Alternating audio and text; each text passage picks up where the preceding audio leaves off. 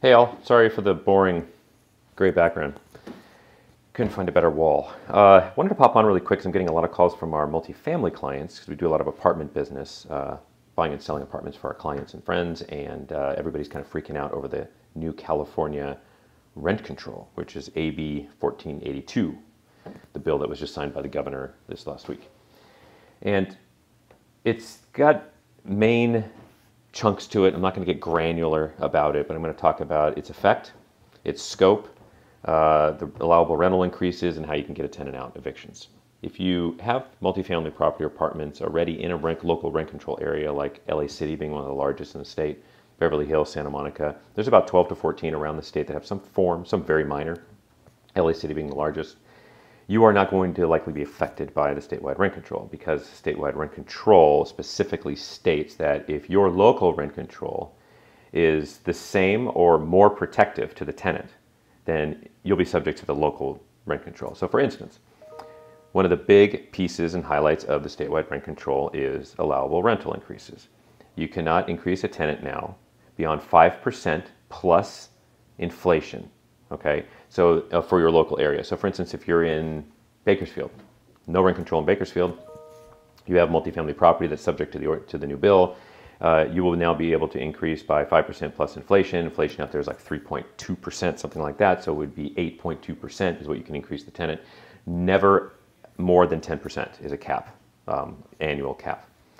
And that is actually retroactive to March 1st of 2019. Any increases March 1st, 2019, because the state didn't want you kind of rushing and increasing everybody's rent to death and then starting the ordinance, because that would defeat the purpose.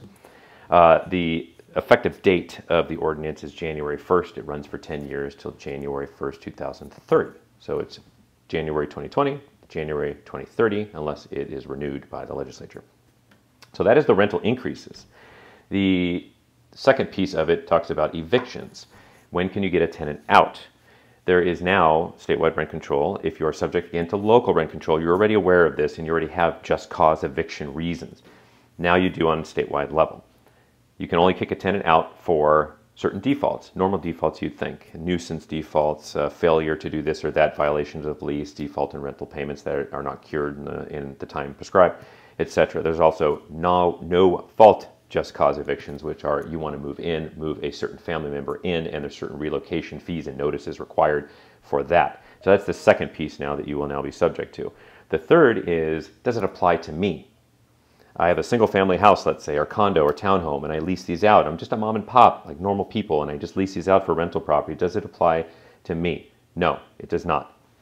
It only applies if, for single-family condos, townhomes that are not multifamily, it only applies to you if you're a corporation, an LLC, or a REIT. Now, that is going to be probably the subject of some dispute in the coming future, because what if I have a mom-and-pop company where I own 3, 4, 7, 8 homes in a corporation's name? I'm still mom-and-pop. That was the intent, was to hit the large corporations that have bulk housing. So that's going to be subject to dispute, but I thought I'd point that out. Right now, as it sits, single-family residence, condos, and townhomes are not going to be subject to it. So what if I own a duplex? Duplex has normally been subject to rent control locally in LA City. Is it subject to, if I'm not in LA, am I now subject to this statewide if I own a duplex? You are not if you live in one. If you don't live in one, you're subject to it. So if you live in one of the 2 units in the duplex, you are not subject to this statewide rent control. Okay? Now, the last piece is, which properties does it apply to as far as age?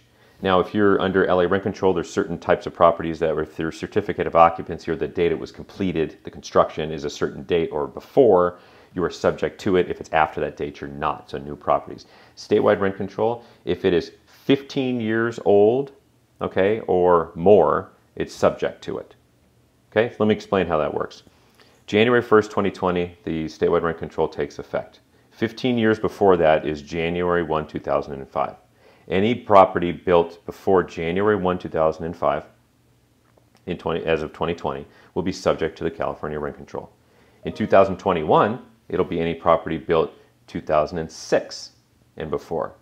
2022, 2007. It's a rolling stepping up over the 10-year period of the bill. That's the bill. Personally, I have my own feelings about that. The bill is not going to do anything to solve the affordability problem with housing in California. If you'd like to discuss it, I have many reasons why, and I can talk to you about that. I understand the reasons for it. I understand the attempt to do it, but what it is technically going to do essentially is try to reduce people's developers' return on investment. They'll stop building because the investment is just not there anymore because I'm capped on the rent that I can charge. We can argue about that all day long, and I'm happy to talk to you about it, and I have certain reasons why. I also am hopeful that this bill will help, because there is a massive unaffordability crisis, specifically in the rental market throughout California. Tertiary markets, secondary markets, real urban areas by far, and some rural areas as well. It's becoming very unaffordable. So I am hopeful. In most cases, though, so you can understand, this will not hurt you very much, especially if you are in a local rent control area in California right now, specifically LA and those kinds of areas. You will not be subject to this rent control likely for the whole term of it. Okay, so you likely have nothing to worry about. I'm happy to help you analyze it, look at your investment, determine if it is going to apply to you, my opinion on it, if it is, what it's going to do to your cash flow in the future, maybe your exit value if you decide to sell it. That's what we do. I'm happy to help you with that too. If you want to reach out, I'll put my contact info below. Just want to pop on and give you this because it's easy, because I'm getting calls all the time, probably 5 or 6 a day, and I thought I'd just send them this video now, and hopefully it was helpful to you. All right, take care.